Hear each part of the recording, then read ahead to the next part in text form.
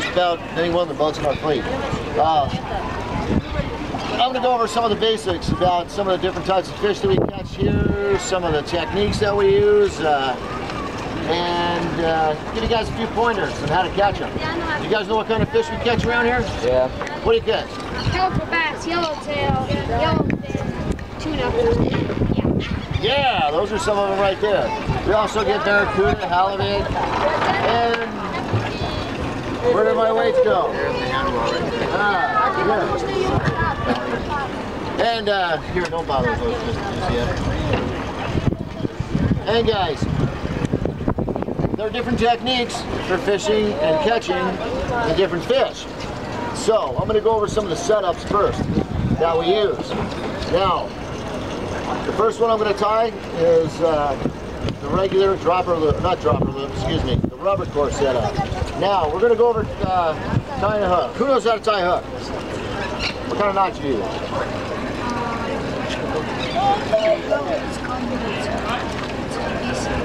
Ah, okay. I'm going to teach you guys a basic knot that's probably like one of the most strongest knots there are. It's called San Diego Fisherman's knot. Now, where is Robbie? Here, George, you want to get a picture? Nobody's on the dock here. Here we go. Guys, this is Deckhand Robbie right here. He's going to be my assistant right now. He's going to hold the rod for me. Okay, guys, now, you see this? It's very important. Whenever you're tying a hook on, whenever you're around a hook, whenever you're putting a bait on, anytime you got a hook, you always got to be real careful because we don't want to get stuck with these. It's happened to me before plenty of times. It hurts. Now, see that right there? You guys know what that is?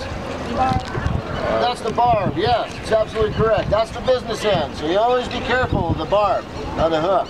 And on the other end, what's that? Anybody know what that is? The eye. I'll give you a hint. What's behind my sunglasses? Eye. Eye, yes. Brilliant.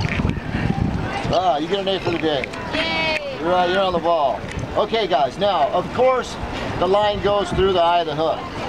Everybody knows that. Boom. It's just when you get to be my age, it's kind of tough to put the line through the eye of the hook. All right, there we go. Okay, you see how that's sliding through there? Okay, now what you want to do is you want to hold that rod just like that.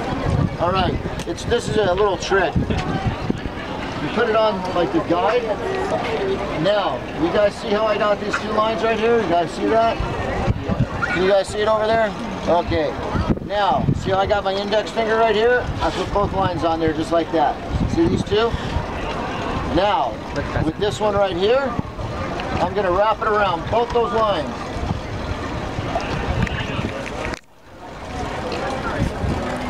Five to 7 times. 5 times if you're in a hurry, 7 times if you've got time to tie. You guys see that little triangle that the two lines made right above my fingers? See that little triangle right there? You guys see that little triangle? Right there? With this open end, stick it right through here.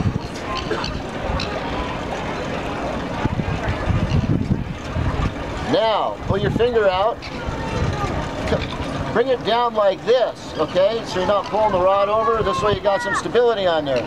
Then what you want to do is tug on this line a little bit, tug on this line a little bit, and bam! It cinches it right down.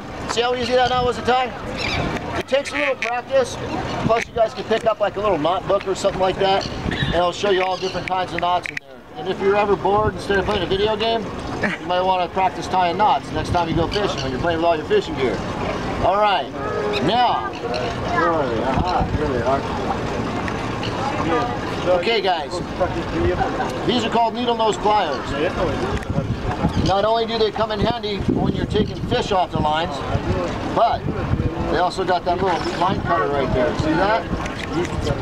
So, whenever you're trying to hook, you can cut the excess line off like that.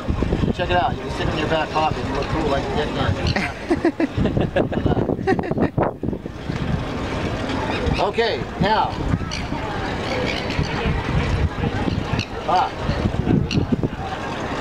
Got stuck in the handle. Does anybody know what kind of sinker this is?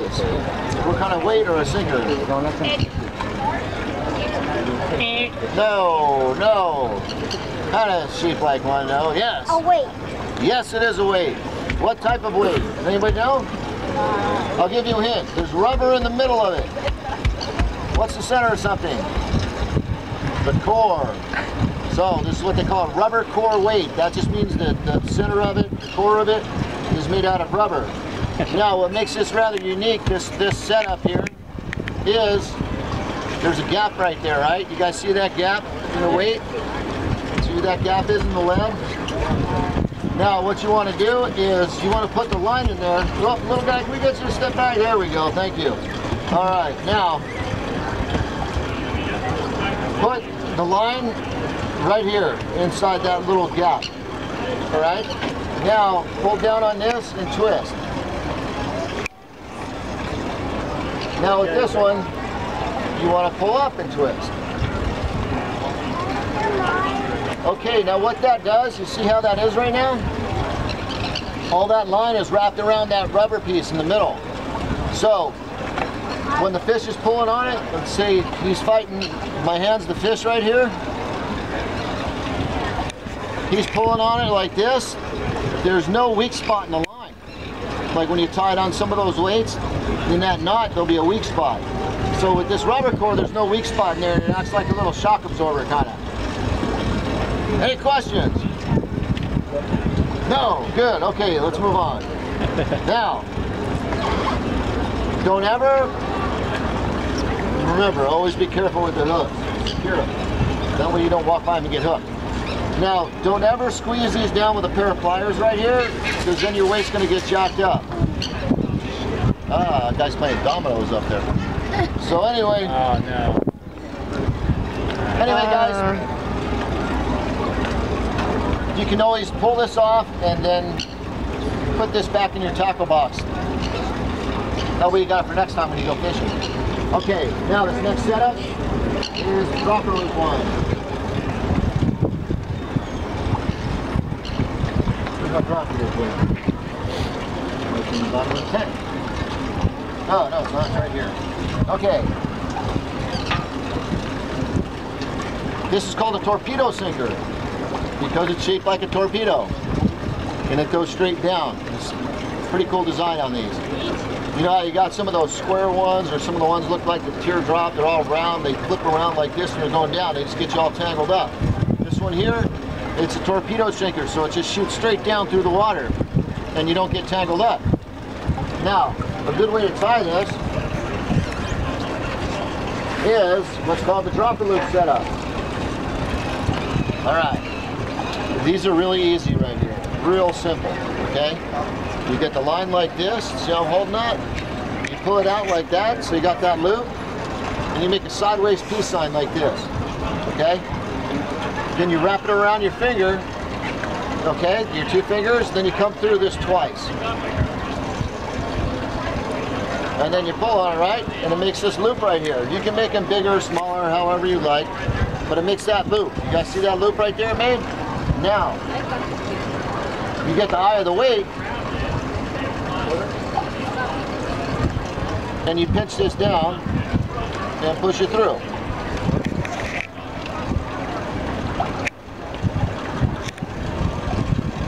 You push it through there like that, then you bring the weight underneath it, and you drop it down. Now, see how this one works? Let's pretend my hand is the bottom of the ocean, and you're getting ready to catch a fish, and my hand's the fish. See how the line goes straight to the tip of the rod, and the weight's down here? See how you can feel the fish? That's how these ones work. These ones work really good when we're rock fishing, or even inside closer to shore. But you know, if you're, of course, if you're going to be in shallower water, you're going to want to use less weight. If you're going to be in deeper water, you put more weight on, or use a bigger one. Any questions on the dropper loop setup? Yes? Does it matter on which side it's on? No, it doesn't matter which side. It doesn't matter at all. All right. Now, guys, one more setup. These are like the three most popular setups that we use.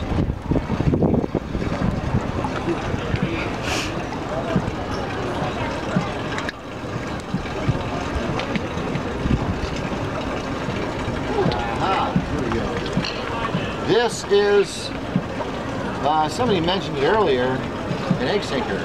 This is what an egg sinker looks like. See that? Kind of shaped like an egg, but there's a hole going through it. That's why they call it a sliding egg sinker. See that hole right there, guys? That's where your line goes through. And of course, you don't pinch this one down either. This one was designed to go through your line like this.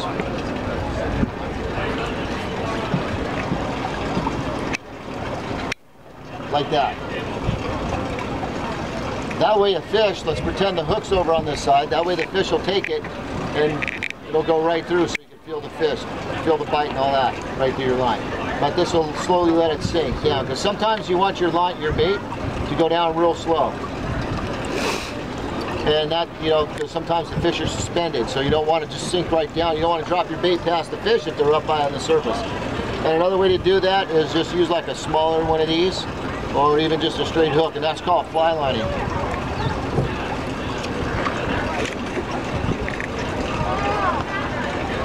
Okay, guys.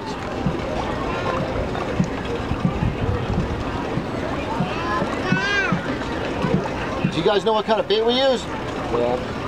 What? Squid, anchovies, sardines. Yes. All right, you're back with an A+ now. A+. All right. Now, guys, we use the sardines, anchovies, and of course the squid. Now, there's a few safety precautions that you use when you come up to hook a bait. Now I'm going to go over it with you.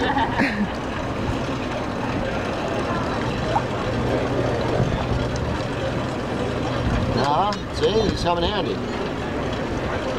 You know, guys, you get into fishing, eventually you're going to have a tackle box. You know, because you're going to be buying all kinds of lures and hooks and weights and all kinds of stuff like that. Definitely want a pair of these in your tackle box. And you just put a little bit of oil on here, right here, that way they won't get all rusty inside your box. But these definitely come in handy, so you should have a pair of these in your tackle box. Okay, now, can everybody look along the rail back there, on the rail, and you see those numbers and the little notches in the rail? Then they're different colors. That's because we do rotations. On this boat it's 1 through 11, however, like on Dana Kai, there's more people, so it's 1 through 25. But, you step back a second there, brother. Thank you. See number 1 right there? You got a little slot? This is a real important rule. Always leave your rod at the rail when you come up for a bait. Okay? Now the reason why is because the boat's rocking around. We got a bunch of people on the boat. And if everybody brought their rod up to the rail, and they have their hooks in their hand trying to get a bait, and everybody's doing this and trying to dig around, catch a bait, and not paying attention, somebody might kick your rod, and that hook will come flying up and might stick into somebody, or your finger, or your nose, or your elbow, or wherever. So, you always want to leave your rod at the rail. It's a safety precaution. Now, excuse me a second, gentlemen. Let's just keep that right there. Now, this is what you want to do. You want to leave your rod there. You want to come up for a bait. When you come up for a bait, there's certain ways you grab them. You don't want to come right on top of them. You see how the colors on this? This is a sardine right here. You see the colors down the bottom? They're silver. See how the colors are darker on the top? Does anybody know why that is? Yes. Because then predators can't see them when they're looking up or down, because then the bottom looks like the sky, top looks like the ocean. Outstanding. Awesome. A+. A+. Nailed it. All right. That's exactly correct. Because of the predators. It's camouflage for them. So, here, hold this one. When you're coming down on them, birds are also predators. When you're a bait fish, when you're a sardine, you're like the lowest form of life on the totem pole. You're like way down here on the food chain. So that means everybody's trying to eat you. You got fish trying to eat you, you got sea lions trying to eat you, you got birds trying to pick you off from the surface and trying to eat you. So these guys are skittish. They're always moving around and frantically, and they have every right to be because they are the lowest of the food chain. Now, when you come down on them like this, there's a certain way you grab them out of the tank here. This is the main tank right here. See this big one? That's the main tank. That's where all the fish are. Then the crew will net them and put them in the little, these things right here, which are called troughs.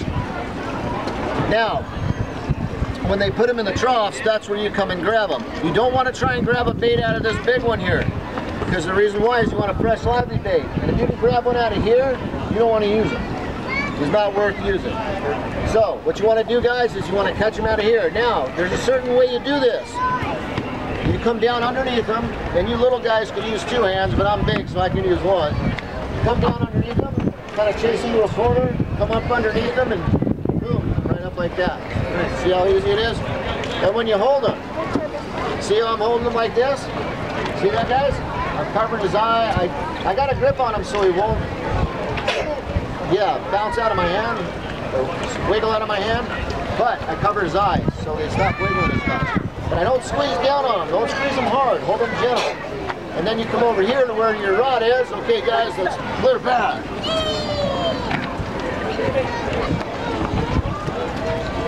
All right. You see their nose right there? That's where the hook goes. There's a piece of cartilage there. You don't want to hook them through the eyeballs. You don't want to hook them through the internal organs. You don't want to hook them through the backbone, because that's going to kill your bait. What's a key factor here? Fresh, lively bait. The fresh, lively baits get bit. So when you hook them through the nose to that little piece of cartilage, they stay fresh and lively. This guy's already dead, so it doesn't matter. But anyway, that's how they are. They're really wiggling like that. There we go. That's how you hook them on there. You guys see that? All right, cool. Now, let's use the birds here. Walk around wherever you can see, okay? All right, guys, now, where's my helper at? Here, can you bring me up a strip of squid during the cooler that I had? All right, guys, everybody get back along the rail here again. Everybody back along the rail. Sorry. Oh, in a hole.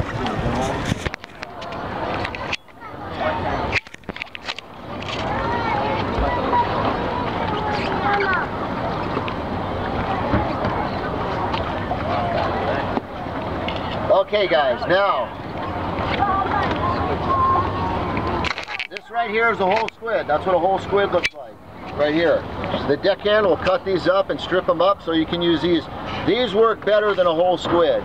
These get bit way better than a whole squid, okay? See that? Oh, here, both feet on the deck, honey. What's that? But, Here, gotta get down.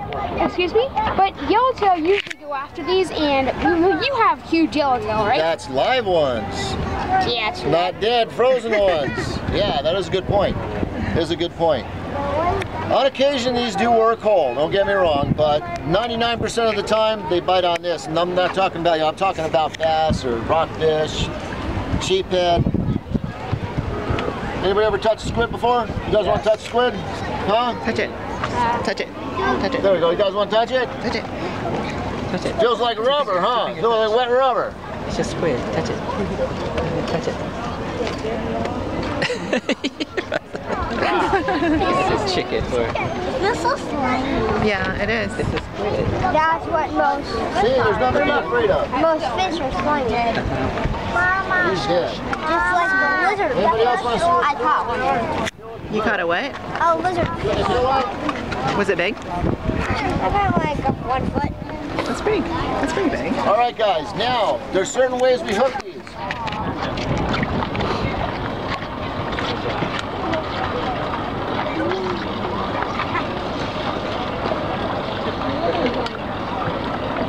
Okay. This is the head and this is the strip.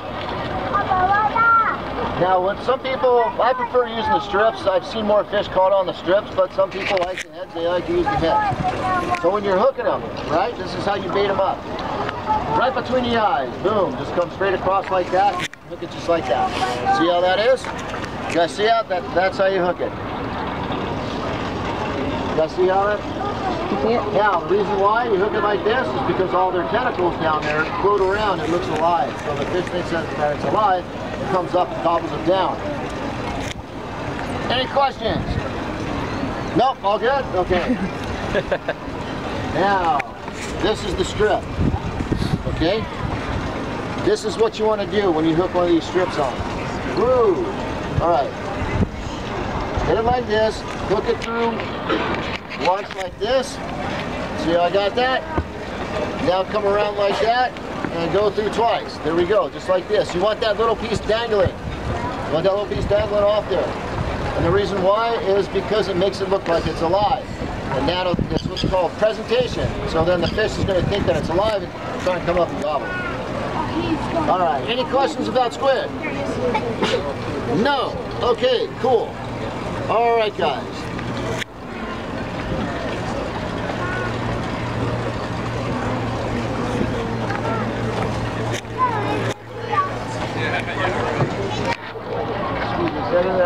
Where's Robbie? Sunblock? What's in there?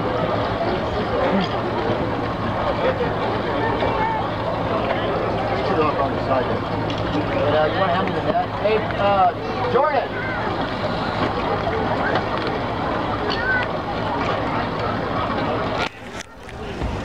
We're going to go bait cutting crazy right now. Alright. So guys, we need 3 lines. Oh, here we go, right here. 3 lines. Let's have 1 line right here. Let's get in line. Get in line. 1 line right here. And then 1 line from here to there. Alright? So you guys get in the line here.